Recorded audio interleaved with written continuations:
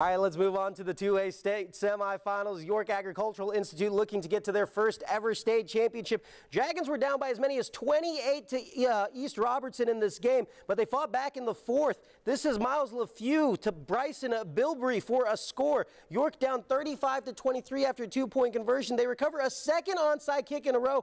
Back in business, LeFew punches it in. Now they're down 35 to 31, but they can't get another onside recovery. And despite 24 unanswered points, the Dragons fall to East Robertson 35-31, denied of a chance at their first ever state championship appearance. I'm disappointed we come up a game short, to be honest with you, because that wasn't our goal. We beat ourselves first half with turnovers, and I had my quarterback had the flu and my tailback had the flu, but no excuses. But we come out second half and played like we ought to play.